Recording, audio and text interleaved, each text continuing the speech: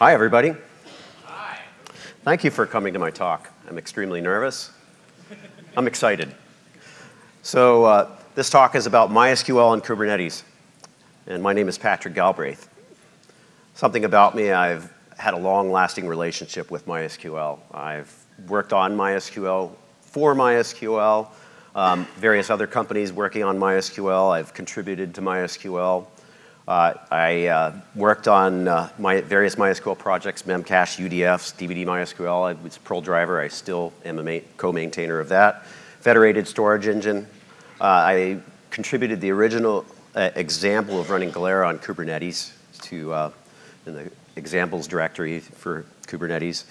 So I love learning languages, whether it's programming languages or spoken languages. I love being with my family outdoors. I love Chile. It's the best place I've ever been. And as you can see by this page, I'm not a designer. So I started working for this great company, Oracle, Dyn, in September, and I'm having a great time. What we provide, and most of you probably already know this, is DNS. We provide DNS for some of the world's largest and most admired web properties. We have the largest, fastest, and most resilient DNS networks in the world. Over 3,500 enterprises, brands like Netflix, Twitter, LinkedIn. We also provide email for organizations with large sending needs. We also are building a cloud, Oracle Cloud Infrastructure, and Dyn provides edge services for that cloud. And we're hiring. This is on the slide, so please do take a look. So what is this presentation about? Well, it's about running MySQL on Kubernetes. And some of those things, databases are extremely complex pieces of software. And Kubernetes actually makes it easier to run databases. We're going to talk about stateful applications, which a database is, a complex stateful application. And in that, we're going to talk about stateful sets. We're going to showcase this with Vitess by talking about Vitess and doing a demo. We're also going to talk about operators, and I'm going to be very excited to talk about the MySQL operator that Oracle has been developing and give a demo of that. With time permitting, I have some extra slides. I went crazy. I had 60 slides at one point. Somebody said this is a 2-day seminar, so that's why I'm speaking, with some cadence here. And please do save questions to the end. So it's a tale of two open source projects. We have MySQL, which has been, in software years, been around for 20 years. That's quite a while. And it certainly is ubiquitous and everywhere and used so many places. And there are a lot of variations of MySQL, permutations. I even heard somebody was telling me about the work that Alibaba has done. I know friends at Facebook, they've made their customization.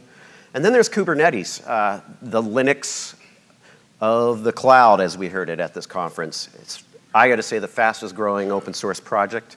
It's application deployment done right, definitely community driven. Look at all the people here, 4,000 people, that's fantastic. And it's a moving target, rapidly developing. When I started preparing for this talk, I had an understanding of when I had put together the original Galera example, and things have changed, so I had to do a little bit of catching up. So with databases, it's a question of pets versus cattle. A database containers tend to be more pets than cattle. That seems obvious. You care greatly about them, like your pet. A pod of multiple databases or instances are one. The description of pod is we get to run a bunch of containers on one node. Well, we don't necessarily want that with databases. In the documentation, it says, for pods, it says Kubernetes pods are mortal. Mortality is not something we necessarily like to see as an attribute in databases. A database is a complex stateful application. We want consistent access. We always want the same database to be there. Safety, don't scale if it's unhealthy. That's a bad thing. And of course, persistent storage, which is kind of an obvious thing for that. So here's some ingredients. I like this picture of chots. I love chots. They're delicious. And so we have some delicious ingredients with Kubernetes. We have services, which I'm not going to talk about what that is. Everybody knows what that is. Persistent volumes, persistent volume claims, and storage classes. And then, of course, we have a newer resource on the block, stateful sets. And then within that, we can talk about init containers if we have time, volume claim templates. And then there are operators, which allow you to extend Kubernetes. And they utilize custom resource definition. Then we have sidecar containers to do some handy tasks for us. And node selector, I was going to talk about this. I probably won't have time, but it's definitely something to know about for databases if you want to run a database on a particular node. So, first of all, we're going to talk about stateful sets. So, stateful sets provide guarantees about ordering and uniqueness of pod resources and pods themselves and the way that they're names. They maintain persistent, sticky identity for each of the pods across rescheduling. It also ensures ordinality. It's when you run pods within a stateful set, it's going to be 0 through whatever number you're going to run, and they're going to be named that way. They're also interchangeable, and you won't run a pod with the same name. You won't have two of the same thing. They have a stable network identity. First of all, the name of them is whatever the service name is dash ordinal of how many are ever being run. And then you create a headless service. If we have time, we can discuss this. And that is the domain name for that pod, and that's how you would access it. They have stable storage and stateful resources. Pods remount the same storage through restarts. So when there's a restart, it's the same thing as it was before. Safety, we don't scale if it's unhealthy. So we now have I'm going to show these two illustrations. They're really good in kind of bringing the point home as to what the differences are. So with a deployment replica set, they're not started in any specific order. The name is, you have a name and then you have a numeric value of the deployment or whatever idea there is, and then you have a random alphanumeric. And that changes for each pod. They're all different. It's not fun to try to log and figure out what containers are running because you have to look and see what they're called. And it'll still scale if there's a crash, and it'll replace with another non-unique name. But with a stateful set, what we get, we're started in order. You don't have to sit there and say, I want to run this one, this one, this one, like I did with my original example. The names are unique and distinct, and it must replace, if there's a failed node, it's going to replace that same node, and it's going to be that same node for all intents and purposes. And you don't scale the cluster when it's unhealthy. So then we have operators. It's an application-specific domain controller.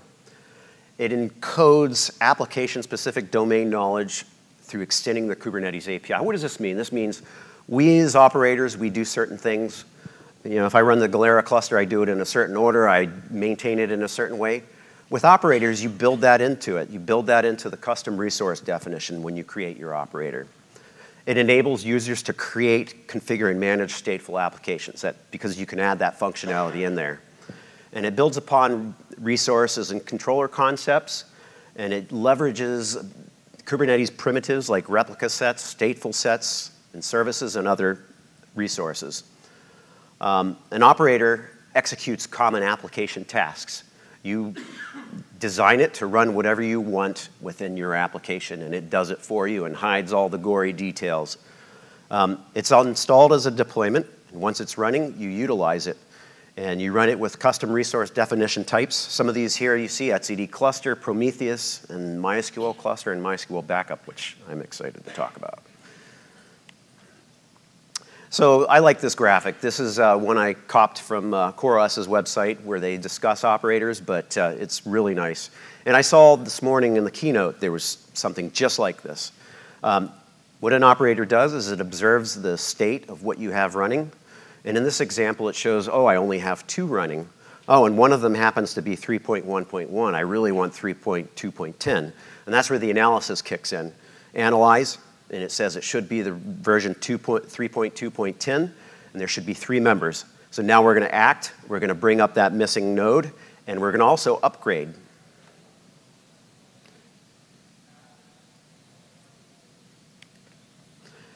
So this graphic here, it was more about me wanting to talk about stateful sets, but it works well with operators as well. This is an example Anthony A. did of a simple MySQL replication. And what it utilizes is you have a simple pod with 2 init containers. The first one is init MySQL. It sets up the configuration file for MySQL, whether it's a master or a slave. And then there's clone MySQL. What it does is it receives a backup from extra backup. If it's a master, it doesn't do that. And it does this based off of it being ordinal number 0. And then there are the app containers with MySQL, obviously. And then there's an extra backup container, extra backup. And what it does is once MySQL is up and running is it starts a backup so that the next subsequent node that's running can receive the backup through the init container. And why do I have this up here? Well, there's some complexity to this. And this is the kind of thing that you would put into your operator. And that's what's really cool about operators. So, the MySQL operator. We have arrived at this point. I always wanted to do this as one of these things that I thought, oh, it'd be great to do this. Well, I happen to work at Oracle now, and we have a group in Bristol who's developed this, and it's scheduled for release early 2018. You can deploy a highly available clustered MySQL instance onto Kubernetes with a single command. It watches the API server for custom resource definitions related to MySQL, MySQL cluster, MySQL backup. Backup and restore are made simple with the MySQL backup resource. It utilizes persistent volumes, persistent volume claims. Under the hood, it utilizes group replication. And you can have automated backup to restore to from different object storage, scheduled and on demand. So MySQL operator, some of the features. I've already mentioned some of them, but this is a nice graphic. You can see the operator here. It's doing all of the tasks with the MySQL cluster you would normally do as an operator. And the Kubernetes API is, through custom resource definitions, has it run those things. It provides configuration for your MySQL cluster with simple Kubernetes objects, like secrets and config maps. And backups, you can define what kind of backups you want, what the policies are, to make sure your data is always protected, on demand or scheduled, as I mentioned. Here's an example of, I'm trying to see where we are in time. So here's an example of creating a cluster. We define our persistent volume in its file here, and then we have the MySQL cluster that we define. We say we want 3 of them. We want to give it a name of example MySQL cluster with volume. We use a volume claim template. I love these. These are great. They just happen to work. And you say what storage class name you want, and you submit it, and it creates a cluster. And then with a backup, same simple situation. You have your cluster, MySQL-test cluster, and then you specify that's what cluster you want to back up. You say what your credentials are. OCI is our object storage, just like S3, and you specify that that's what you want to back up, and it backs it up. And the commands are, you use kubectl to create it, both your backup and your cluster. You can also do kubectl get MySQL backups to see what backups you have, and then you can get a specific backup. You can also describe backup. I don't have that in there, but you'll see that in the example. So now we're going to run a demo. Drum roll.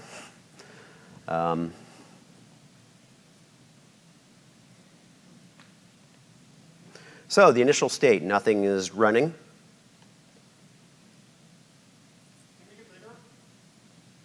Oh, no, I can't. That's the way it was recorded, and I didn't do that particular recording. I tried getting it as big as possible. Pardon? Command plus plus, okay. Nope. Okay, so we've created the operator. And now, I got to focus on this. So now we're going to tail the logs. We should see that we have the operator running. We see that it's running through replica set.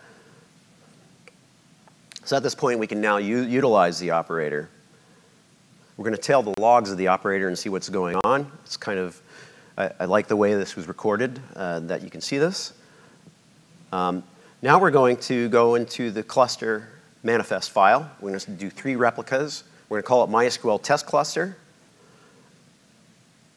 kubectl create-f, the name of that. And at that point, you can see the logs that it's starting to bring up the cluster. Now we're going to watch the pods as they come up. Observe each of the nodes coming up. We'll also go in the cube dash and watch this as well. So we see the first one starting to come up.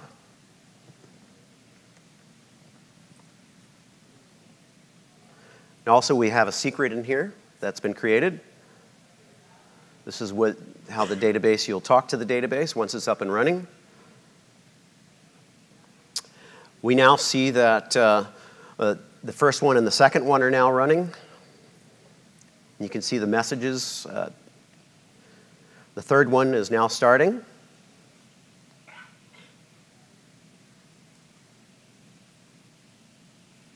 You see inside of Cube Dash that it's almost up. The third node is up. So at this point, we should have a running cluster. So now we're going to go into the first node, and we're going to connect to the database. We're going to find out what the database password is from the environment.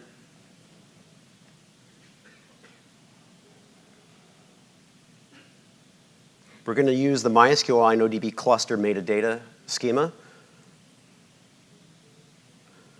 And then we're going to find out what the group membership is from hosts. And there we have a 3-node cluster. That was easy, wasn't it? So the next thing I'm going to show you is a backup. This is even easier.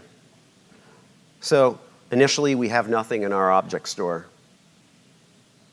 We have a running cluster. Now we have some credentials and a bucket name.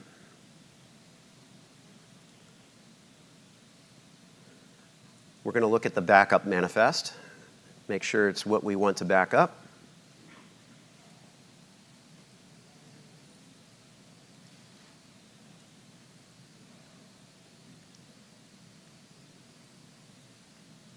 Well, first thing we're going to do is we're going to actually put some data in there. Going to make sure that we have some kind of database to refer to when we back things up. Create a simple table, put a row in there.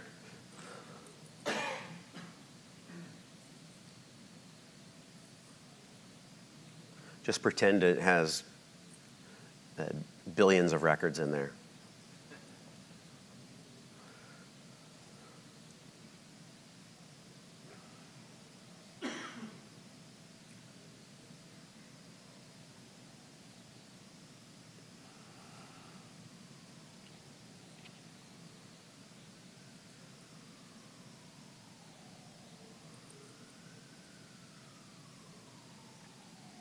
We're specifying which database we want to back up and the credentials. Now we submit that backup.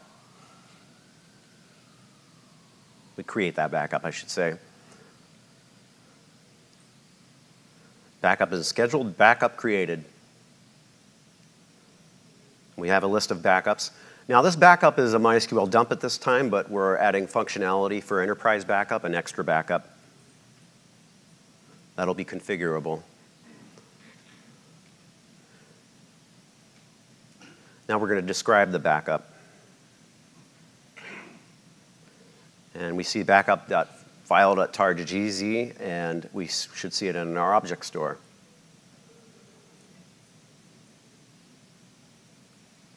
Yes, it's there. Isn't that great? That's exactly what we want to see for ease of backups. So now we're going to talk about Vitess. Vitess is sharding on a silver platter. I know it's not a silver platter, but I love the album. It doesn't have anything to do with my age. So it's a database solution for deploying and scaling and managing large clusters of MySQL instances. It has built-in sharding. It's been YouTube's database store since 2011. It's what Slack uses. It looks like a MySQL database in terms of usage, but underneath it can be as sharded in any way that you want it to be. It's cloud ready. The cloud is coming, as Sugu would say. It helps you scale with transparent dynamic sharding and the ability to continue sharding in or out, depending on what you want to do. It also has cluster management tools for backups, shards, and schema management. It talks MySQL client protocol, gRPC, and gRPC. It provides connection pooling. These are Go connection pool that talks to a small MySQL connection pool. It protects MySQL with query deduping, rewriting, sanitization, putting limits on unbounded clauses, and a number of other things. There are monitoring tools that are built into all of the Vitess binaries. If you want to migrate your MySQL application to the cloud, Vitess is an excellent vehicle to use. So here are the components of Vitess. We have, first of all, your application talks to VT-gate. It's a lightweight proxy used for routing queries to the appropriate VT tablet. And it also reassembles the result sets from the different shards. So VT-gate then talks to VT tablet. VT tablet pods are comprised of VT tablet itself, which itself is a proxy in MySQL. VT tablet is a proxy that does all of that query sanitization and blacklisting, deduping, putting a limit on unbounded where clauses. Then next we have the topology server. This topology server is essentially a service, a lens in front of etcd, and all of the data, the coordination data, the key space graph used to determine where the shards, what shards to use. It's also used for initial discovery of what's there. And then you have VTCTLD. That provides a web interface, and it does all the cluster management work. And then another piece in here that I added that's not on the graphic on the website is Orchestrator. Orchestrator pertains to reparenting, and it talks to VTCTLD, and that's what through that it does the reparenting when that needs to occur. And then there's VTCTL. That's the command line for interacting with Vitess through the topology server. So sharding. A shard consists of, as I mentioned, a single master that handles writes and one or more slaves that handle reads. You can split horizontally. You can split or merge shards in a sharded key space. You can also do vertical sharding, moving tables from an uncharted key space to a different key space. You can do resharding, split, merge, add new cells and replicas. It does this through filtered replication using GTID, which is the key ingredient to ensuring that your data goes where you expect to go. There's also the concept of vSchema. This is a Vitess schema. This is essentially the schema for how you shard. Think of it that way. It ties together all the databases. Simply put, it contains information needed to make Vitess look like a single database server. And then there's vIndex. This is a cross-shard index that provides a way to map what in your table, what column to your key space ID. And I'll show you an example of this. So right here we have, on the left, we have our regular user table schema definition. And then on the right, we have our vSchema. We list what vIndexes we have. The first one is called hash, and it's of type hash.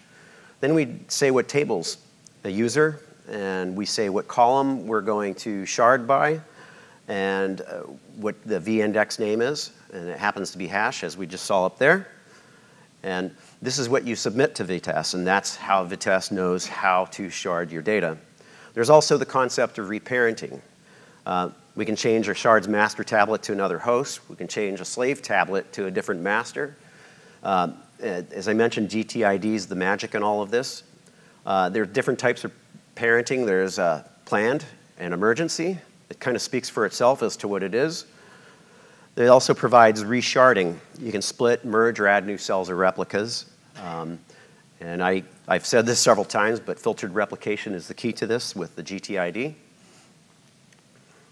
Backups. Backups are really simple with Vitess. And there are a number of plugins for different types of object store or NFS, Ceph, GlusterFS, I believe. And the thing to know is VT tablet has to have access to where you're backing up to, and use VTCTL to run these backup commands. And when a backup happens, MySQL instance is stopped and it copies the data. That's how it does it. And this works just fine because we have the master to still continue writing to. We also have restore. The VT tablet is started with the arguments of where the data is, and restore is made. And then here's an example of some of the commands you can look at in your spare time when you look at my slides. So now we get to the fun part. We're going to do a demo, and what we're going to do here is we're going to create 2 shards. We're going to load a database schema and vSchema, scale 1 shard from 2 replicas to 3. Then we're going to delete the stateful set. We're going to pull the carpet from the rug from under its feet, and then delete the master pod, and then see Vitess do some magic of reparenting. This demo is made possible. It's a demo by Anthony Ye. You've heard his wonderful talk this morning, his keynote. And this is where you can go play with it yourself.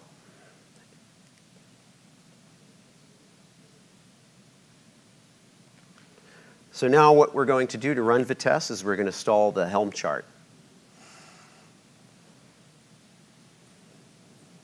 There should be nothing here with VTGate status or VTCTLD. Helm chart is installed. So once this is installed, we should start being able to look at our stateful set and then see what pods are coming up. The zone 1 dash main, those are the 2 shards. Should watch them come up. There'll be some errors. This is a bug. I won't go into this. This is a known issue. It's nothing to worry about.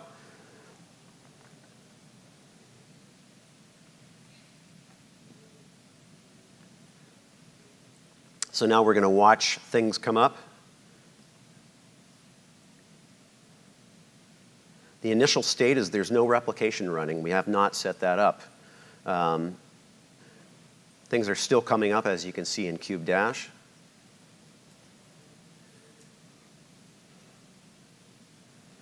You can see the load going up. The graphs are showing things happening. So now we're going to initialize the shards. We're going to initialize both shards. We're going to apply a vSchema. We're going to apply a regular schema, and then we're going to back up both.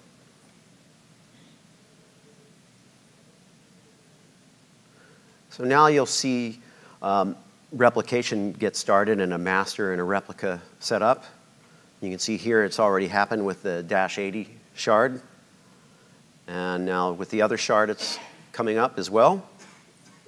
Both shards should be ready at this point. We won't see any traffic on it yet. We're not running anything against it. That's going to change soon. No traffic. It's nice to have graphs there. You don't see anything in the query log either. There's a nice query log UI there that's built in to VTCL-TLD. I get that messed up. I'm a tongue twister here. So now we're loading. The init script is loaded. We now have a master and a replica. We're doing a backup right now, and it's not serving while we do that. We're going to watch the logs a little bit to see what's going on.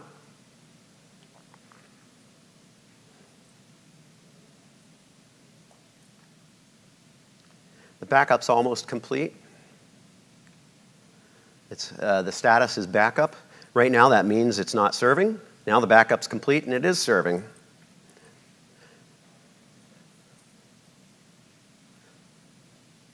It's now ready to use. So now the init script is completed and we're going to run a load test against it. This is really fun to watch because you get to see the graphs.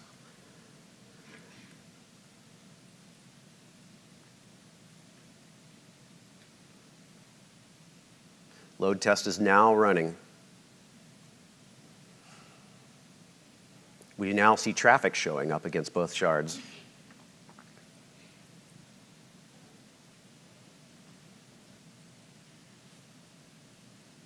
We're going to look at the master traffic and see what's going on there. We see a different, various statements running against the database, write statements.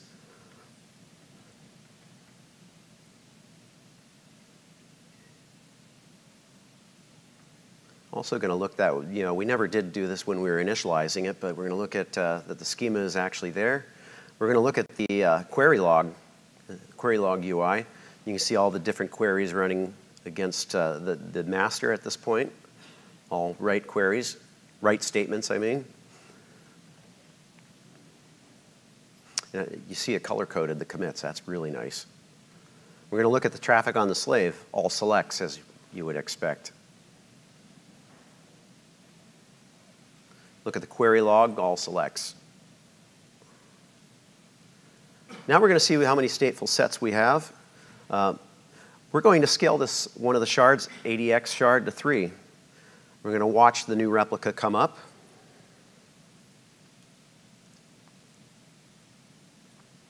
It's now scaled to 3.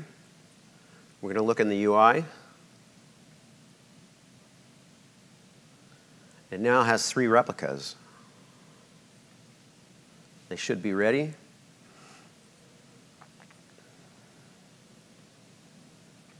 Right now it's doing a restore. And the restore is getting completed, and now it should be serving traffic. And the load test was running, so it immediately starts serving traffic.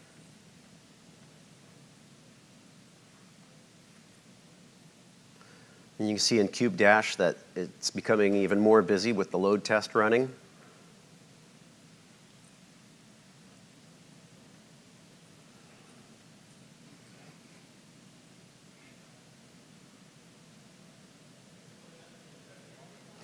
So now we've deleted the stateful set, and we've deleted the master. So this is where we get to see Vitess do some really interesting things here. We confirm that the master has been terminated. Now we're going to see promotion. And now what was once the replica is now the master. All without pain. Now we're going to tear it all down because the demo is going to be over soon.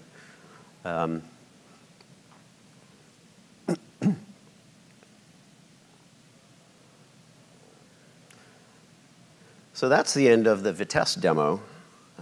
What time is it? 4:21. So we have about, what is it? About 4 minutes for questions. I have these extra slides. Please, when you look at these slides, please look at Collect Beats. This is a great thing I wanted to talk about. There's a friend, Vijay Samuel, who works for eBay, who's written this. I wanted to cover it because I wanted to talk more about monitoring. And I also have some other MySQL installation examples because I wanted to do simple. I wanted to work up from simple to more complex, and so I have these in here. I have demos recorded for them, and I'd be glad to take questions now or later. Oh, there's a thank you. Thank you, Anthony A. You've been extremely helpful. Sugu, the team I work for at Dyn, Owain Lewis, who worked with his team to write the operator, Steve Lerner, who's in the audience, several nines, who has a great Galera example. But anyway, questions? Yes? I observed that in your demo, you had used a read-write many type of data storage. And given that the read-write many options are very limited, I would like to know your experience with what are the performance difference between a block text storage versus a read-write many on a distributed storage? Unfortunately, I don't have much experience in that. A lot of what I've done has been kind of, I've worked with a lot of teams. I worked at HP in the Advanced Technology Group, and we did a lot of prototyping.